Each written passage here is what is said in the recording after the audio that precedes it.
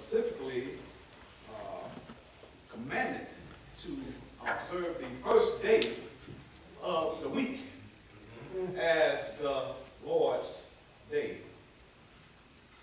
where we come together to sing praises, to pray before Him, to hear the teaching of His Holy Writ, to give of our means as we have purpose in our hearts, and to enter into the coming, sharing the communion, remembering His death, His burial, and His resurrection. Yes, sir. Nothing more, nothing less. Amen. Nothing more, nothing less, but to come into this place to worship Him with all our heart, all our soul, and all of our might. I'm thankful to be here this morning. I'm thankful to see each and every one of you who are here this morning. If you are visiting with us, as always, you are our honored guest. We're delighted to have you with us in the assembly. And if you have joined us by way of conference call visiting with us, we are thankful to have you. And it is our prayer, as always, that something will be said from God's word that will cause you to ask that question, what must I do to be saved? Because at the end of the day, we are trying to ensure that you have what you need in order to be saved.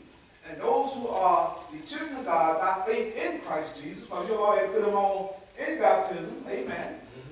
We are here to encourage you, to help you to maintain and to retain, amen, if necessary, to regain your salvation. You can lose it. I hate to be there offering your bad news, but you can lose it. What's your profit, man, if you gain the whole world and lose his own soul?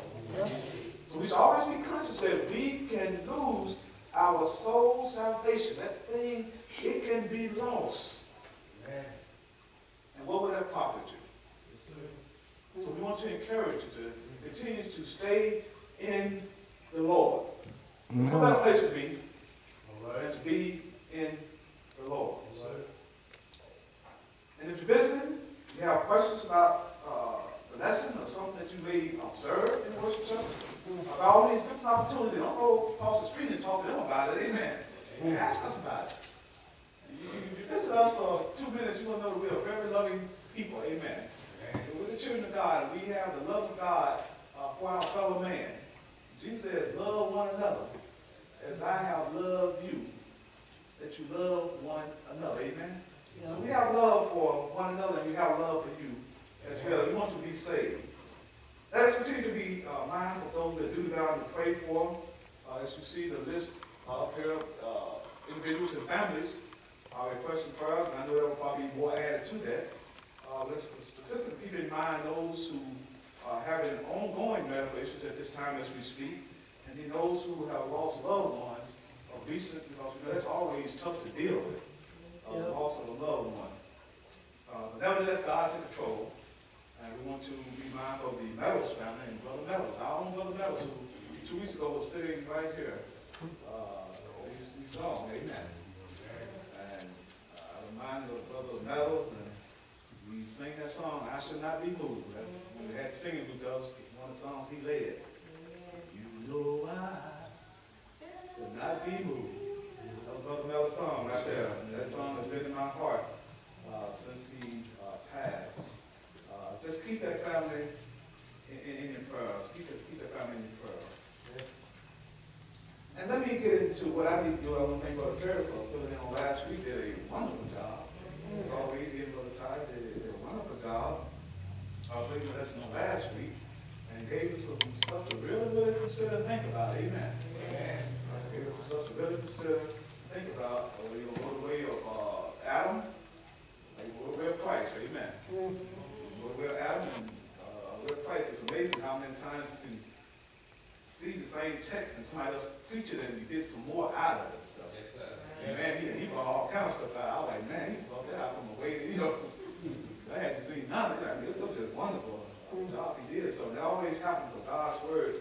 It's going to reveal itself to you, amen.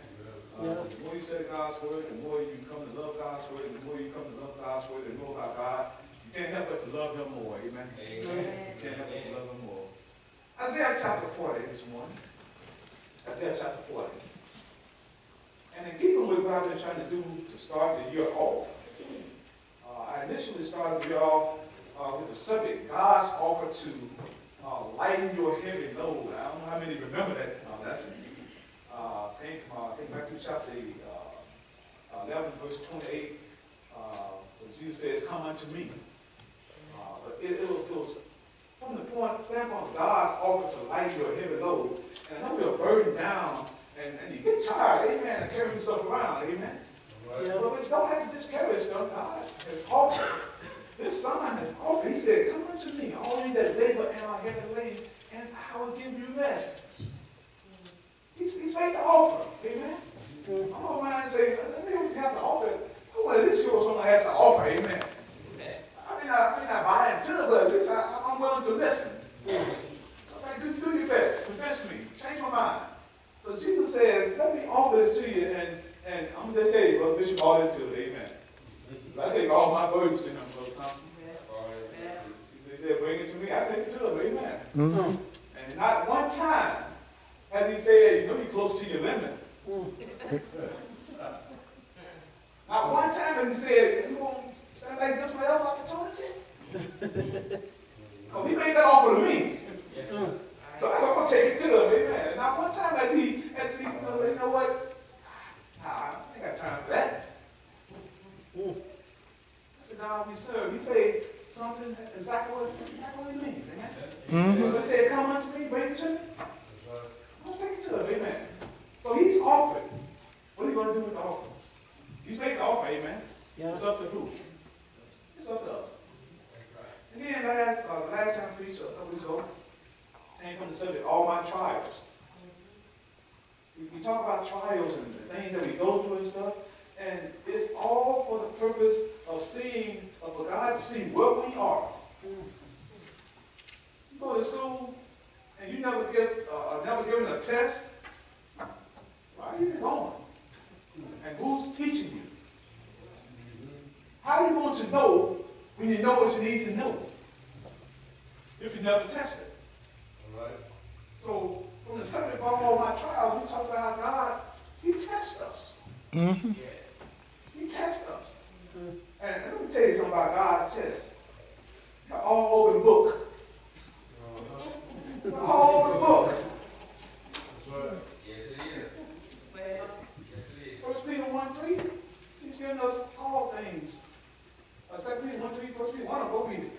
He said he's given us all things that pertain to life. Tell you how to live. And godliness. Tell you how to behave. Tell you how to think. Tells you what thinking is pleasing to him. Or he's not a false. You know, it's all the book to him. So an all over the book test.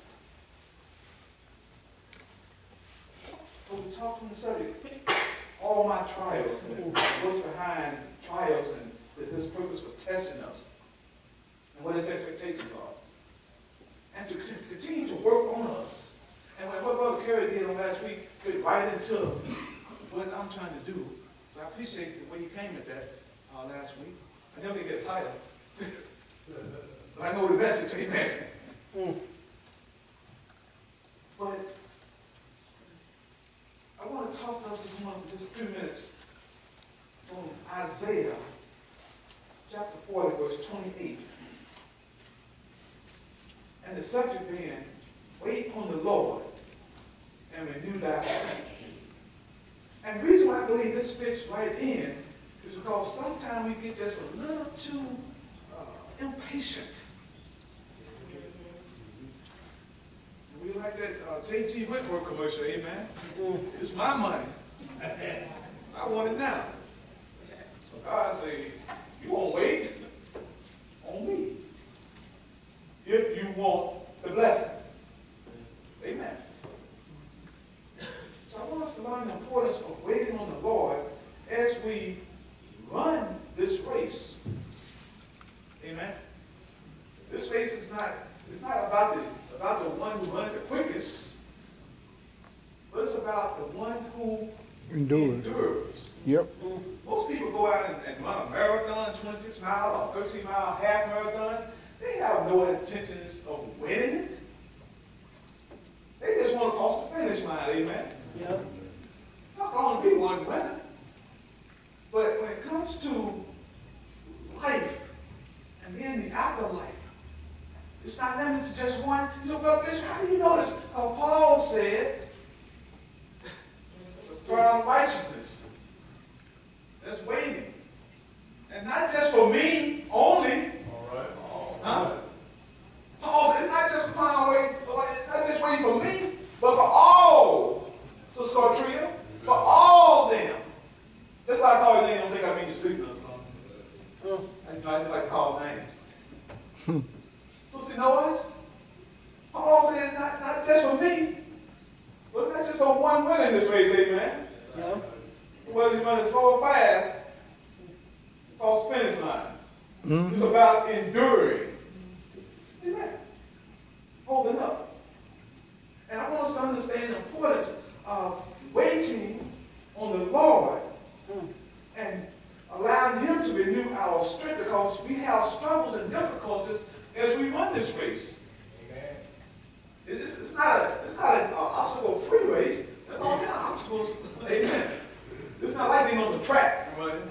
It's kind of like running through the bush all the time Vietnam. Amen. Well, that's kind of fun. You run across booby traps and the enemy here and over there, and then something dangerous over there. It's that kind of fun. Amen. It's not running by yourself. So don't think this thing is about getting on the track and running 4 laps. And then you get my trophy. That's too easy. It ain't that way. And a lot of people come in and thinking that way, and they get discouraged, and they're gone. Don't see them anymore. They give up. So to know up front, there's some obstacles out there. But if you wait on the Lord, when you get tired, and you're going to get tired, but if you wait on the Lord and allow Him to renew your strength, you'll get back in the race. You may even slow to a walk, sometimes you may even slow to a crawl. And I know as Christians, some of us don't remember sometimes in our lives as Christians, we were crawling. Yeah. We didn't stop. We were on all fours crawling literally, physical victory. We were crawling. But we didn't stop. We were still in the race. And God renewed our strength, and we got up and we got back in the race. That's why I want to encourage us to stay in the race. So in Isaiah, and I did find my other pair of glasses, y'all, so I may not look pretty, but I can see. I have a real glass at home this morning. So in Isaiah 40, verse 28, he says, hast thou known, hast thou not heard, that the everlasting God, the Lord, the creator of the ends of the earth, fainteth not. That's promising. Neither is weary. That cautions us about trying to follow man, right? Right. Paul said, be ye followers of me as I am of Christ. But when you just start following man, not caring about whether he's following God or not, that man, there's going to come a time, or there can come a time, amen, when that man becomes weak and weary. But Isaiah here says, the everlasting God, the Lord, the creator of the ends of the earth, He don't faint. And He don't get weary. He says He is such a one as there is no searching of His understanding. In fact, here's what He does. He gives power to the faint, and to them that have no might, He increases their strength. My girl, friend, Sister Dickerson, she's always say, Brother Bishop, the day of battle, can't jump. The day of battle, amen. I tell y'all what that conversation was about. Y'all ain't old enough to know. Amen.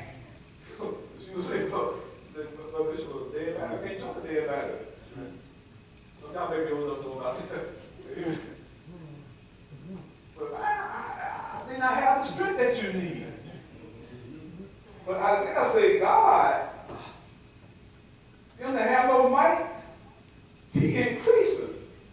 He has the power, their strength. He said, even the youth shall faint and be weary. And the young men, at some point, they're going to have difficulties, shall ultimately fall. But watch this. But they that wait upon the Lord shall be new. It's like, man, I had a lot of battery phones lately, and I had one other week. Battery was produced, all of them were produced in August of 20. I think it was during that COVID shutdown stuff, and I don't know what people were doing. I had to take back 3 different batteries for 3 different vehicles because of they made them bad.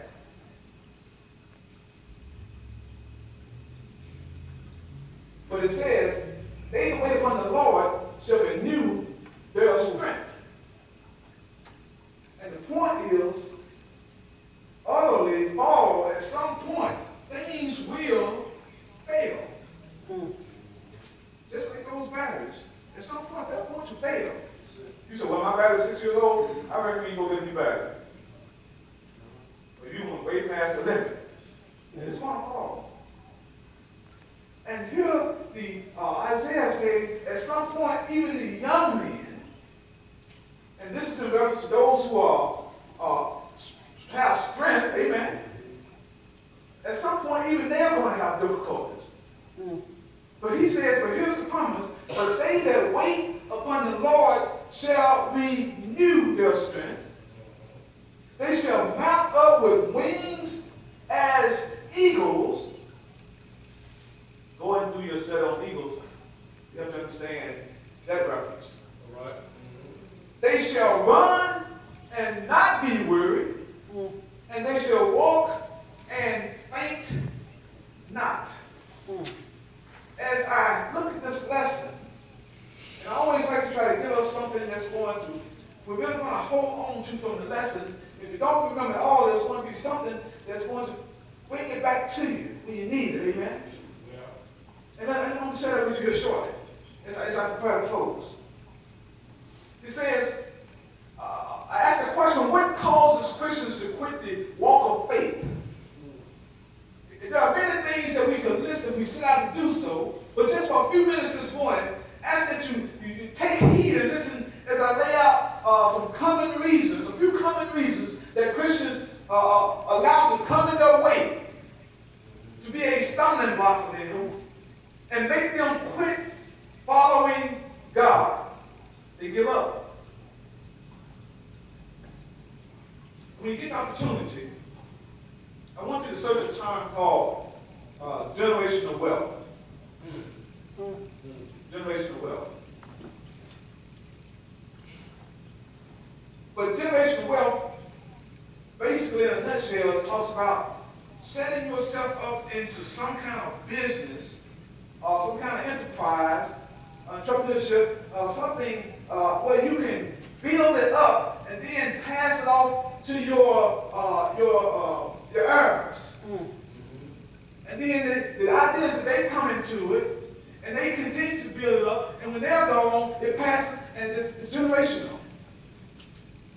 Now, a lot of people put a lot of effort into research and study when it comes to the subject of generational wealth. Go search it. See how many titles come up. And books have been written about it. And that's all fine and dandy. It's all fine and dandy. That's good. Okay? As long as it's legal. Amen. As long as it's legal, I say.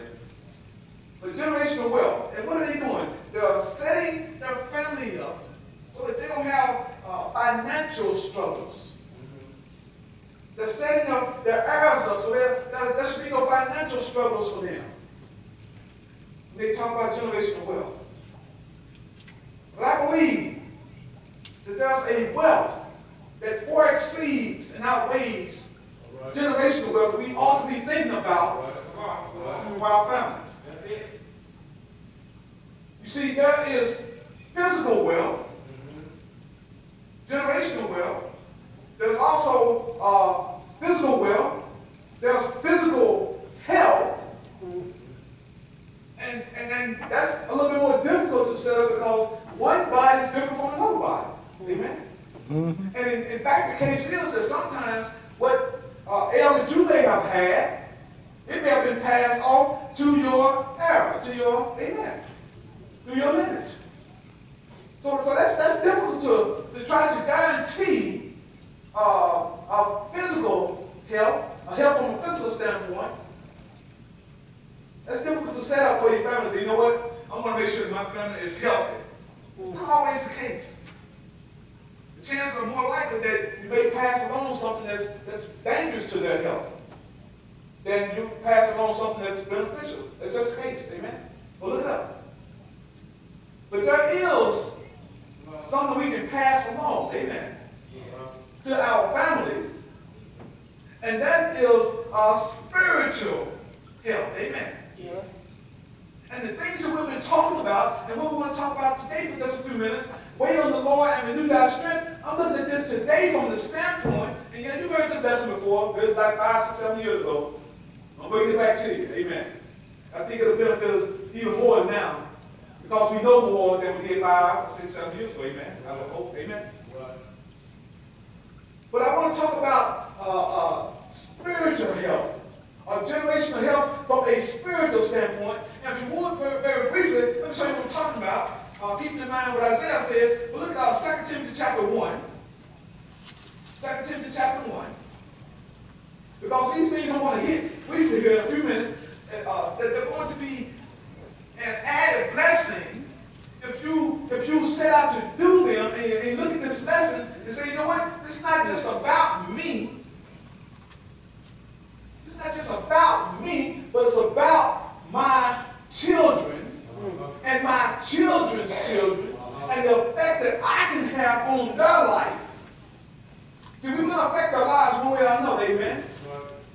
And I recommend and pray that your prayer is that as a Christian, as a child of God, I want to benefit my offspring, my children, and my children's children through spiritual health.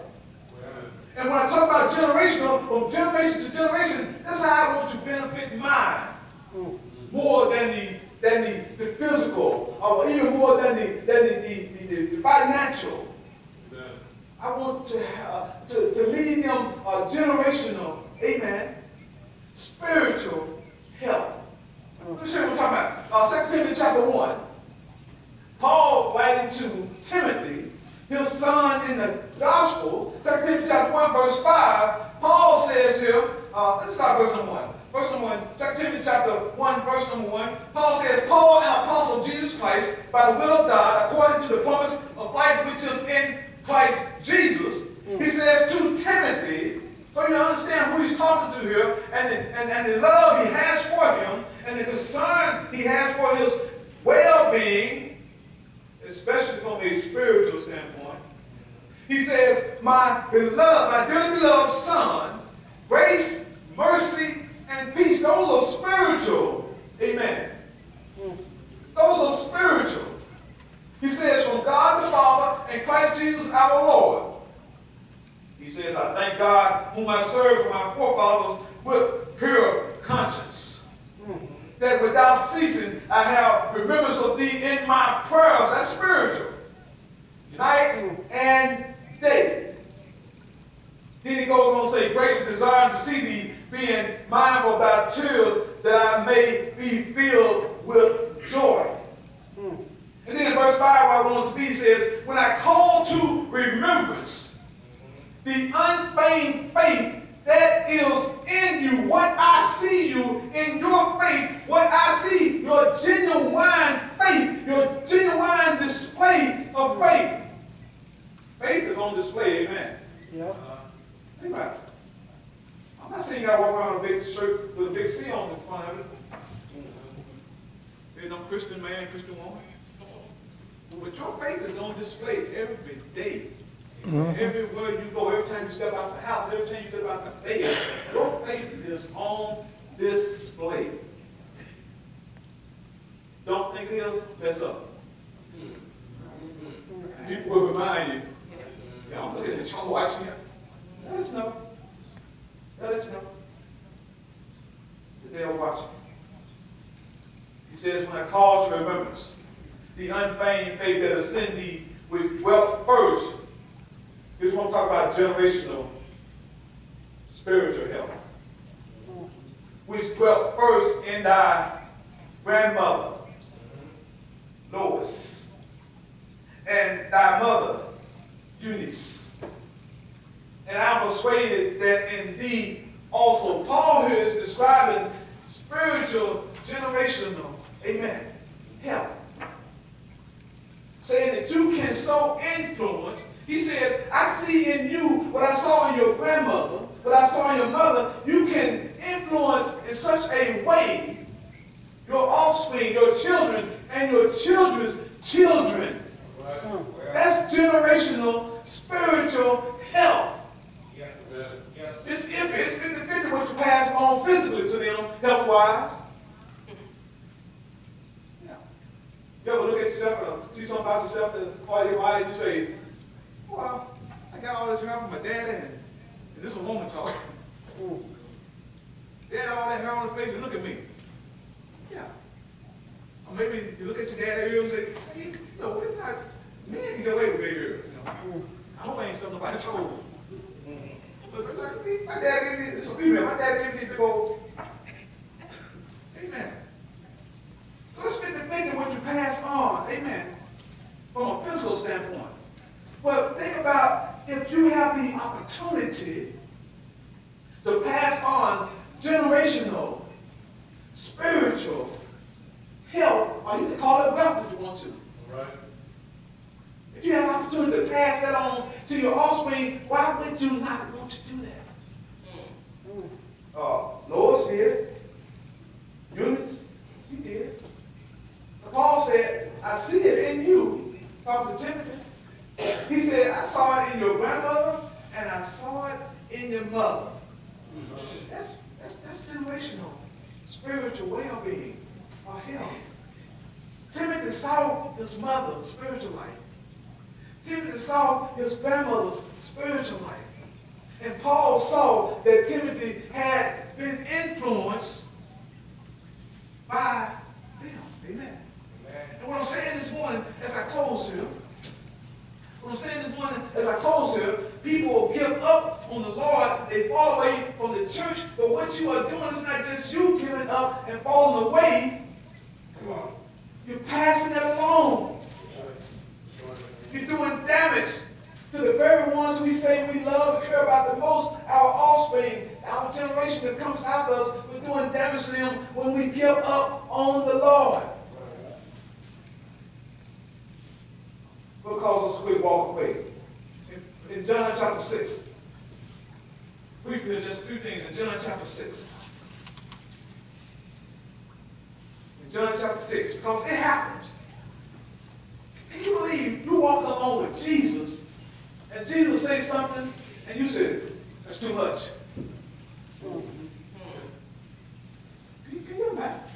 Can you imagine being that person? I can't. I don't know about that one. You're walking with Jesus. You're not walking with somebody who walked with Jesus. You're not walking along reading the words that Jesus spoke from a book. You think it can't happen? That you can stop walking with the Lord? Yeah. In John chapter 6, verse number 6 very quickly here, it says in John chapter 6, verse number 6, from that time, many of his disciples went back and walked no more with him. You think it can't happen? You think you can't stop to look at the Bible and say, you know what, I'm tired of reading this, I'm tired of hearing Brother Bishop preach, I'm tired of hearing the song they sing, I'm tired of the guys doing community. You don't think it can happen? When you have people who are walking with Jesus, they turn back. You think it can't happen? We have to know that it can happen. If it can happen to them, it can definitely happen to us. But we're trying to remind you to hold on to what you have not seen. Amen. Amen. You have not handled him. These guys touched Jesus and shook his hand and sat down and ate with him. And sat around the fire and laughed with him and whatever. And then some of them turned around and went back. It can happen. he said, unto the 12 you go also go away. I love what Peter said here.